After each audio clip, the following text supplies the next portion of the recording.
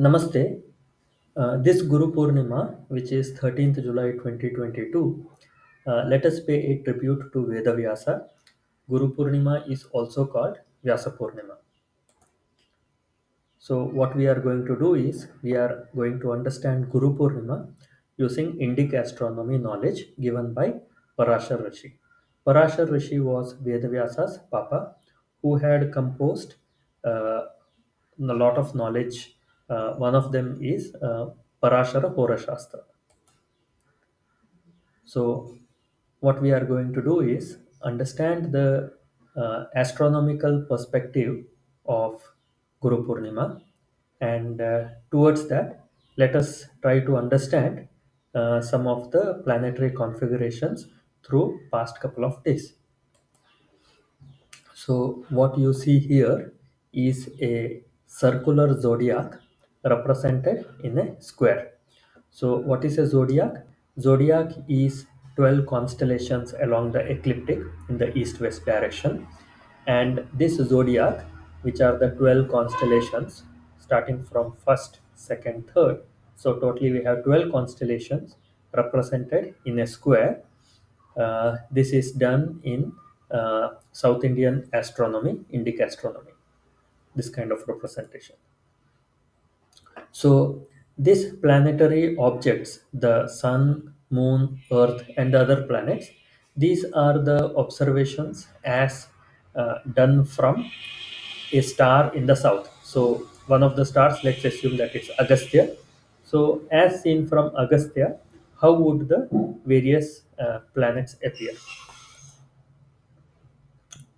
Now the objects are scaled to same size because if we don't, suppose that we are going to show the sun with this size, the moon would be just a dot and we wouldn't be able to understand that. So we need to understand that nothing is stationary, including the stars or the sun in the zodiac.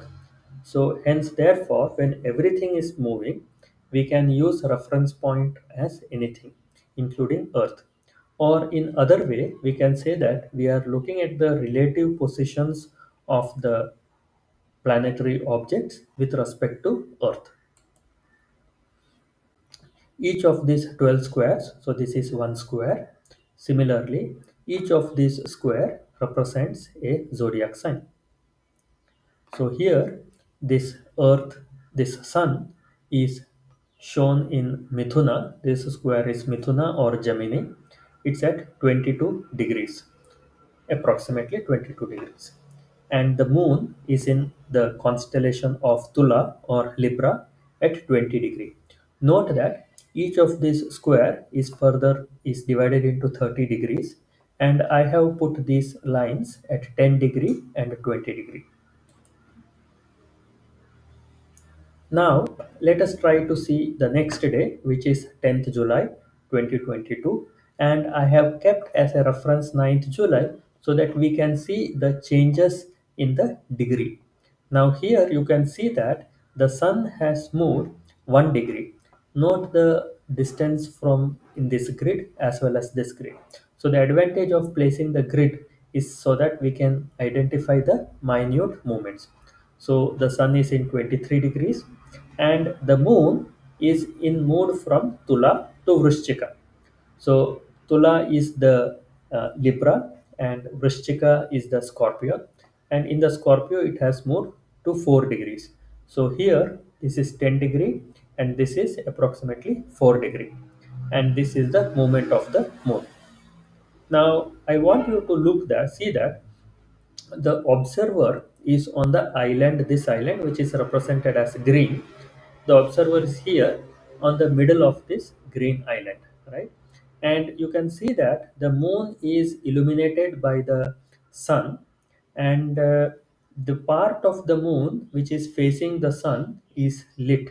It appears white in color, and the other part, the where there is shadow of the moon where the sunlight doesn't hit, it's shown as black.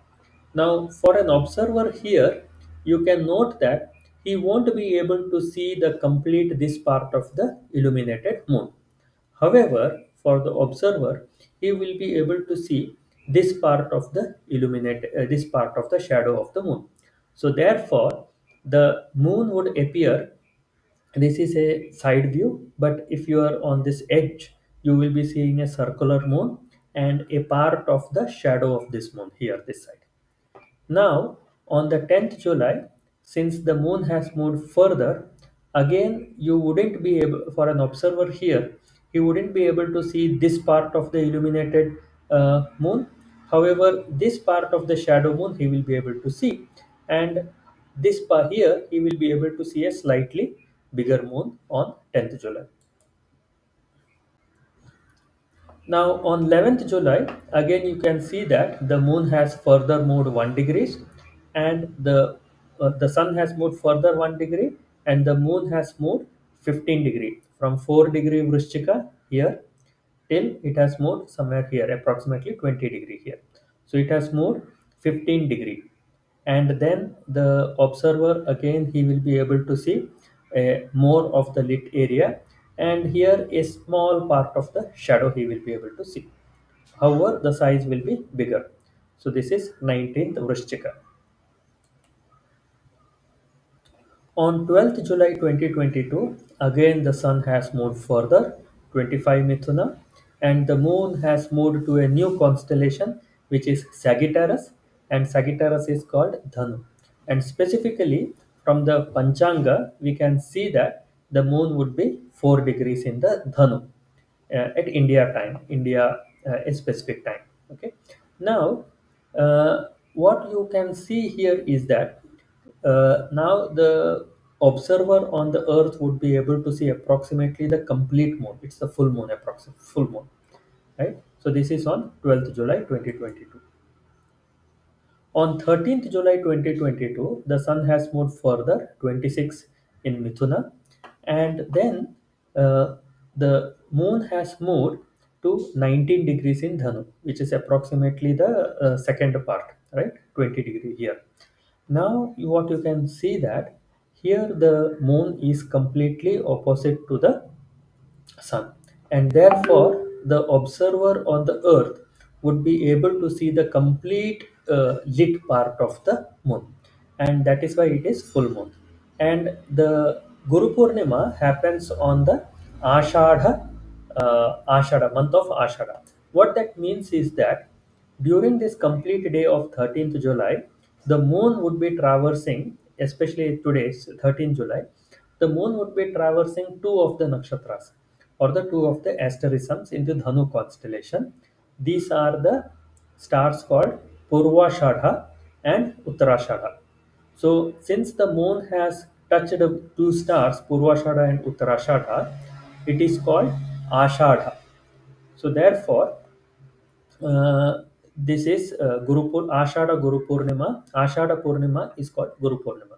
Now, what is the importance of Ashada Guru Purnima is that if you observe the sun would take 32 days to span across this 30 degrees, right? So when I earlier said that sun has moved 26 degree, it is not exactly so. It is the 26th day of the moon, 26th day of the sun in the Mithuna. So that's what it means. And on Ashadha, what happens is the sun appears to be moving slower with respect to the earth, with reference to the earth. So that is why we would see that the duration of the day around the month of June, July is the highest. So that is the reason. Now, what this has the significance that during Guru Purnima, if you are doing meditation, the sun represents the Atma, and since the sun is moving slower, uh, you would be able to have a more keener meditation possibility, more deeper meditation possibility. It's not only with respect to the sun here. For any planets which appears to be moving slower, it will have a higher effect on that specific uh, faculty of the mind, or that faculty of the any physical or any observations. Now, what we will try to understand is, let us see how scientific is the solar calendar. Now, for example, given a specific date, one person does not know what is the date today. Is it possible to derive the date based on Gregorian calendar? Unless there is a specific past memory or a calendar, it is not possible. However, here you can see that if one observes the degree of the sun in a specific constellation, he can always derive the calendar. So, as per the solar calendar, it is 26 Mithuna. And in Mithuna, since the sun takes 32 days to traverse, Mithuna has 32 days in the Mithuna month. The reason why July has 31 days is because there was a king, Julius Caesar, and he felt that the month is named after him. Therefore, the number of days should be higher. So that is why they had kept 31 here. Now, this is the scientific thing of the solar calendar. Now, it is possible to identify the name of in terms of lunar month. We will be calling it Ashada because the full moon that day has traversed the nakshatras Purvashada and Uttarashada. And it is always possible to identify the tithi of the moon from the angular distance between the sun and the moon. For example, approximately one can keep for two squares, it is 5 tithi. So 5, 10, and this is 15, right? So this is approximately 15 tithi, and it is full moon. Note the simplicity of derivation of lunar based on solar calendar and vice versa. Now, the images created in this presentation are done using Sanskrit coding environment called Paraashar, created by me at shardula-ai.com, and this language has been learnt in 10 countries. Now, what we do here is, we don't have generally when we learn any software, we have two things to learn. One is the domain knowledge, and one is the language syntax itself. Now here what we have done is, the keywords itself is based upon the Parashara Hora Shastra or the Surya Siddhanta. So therefore, when one learns the keywords, one automatically learns this domain knowledge of Desha or the astronomy as well as architecture. Now this has been learnt in 10 countries, and now you can, I hope that with this presentation, one will have a deeper understanding of what we have received through Parashar Maharshi, father of Veda Vyasa. And with this, I would like to end my tribute to Veda Vyasa and Parashar Rishi. Namaste.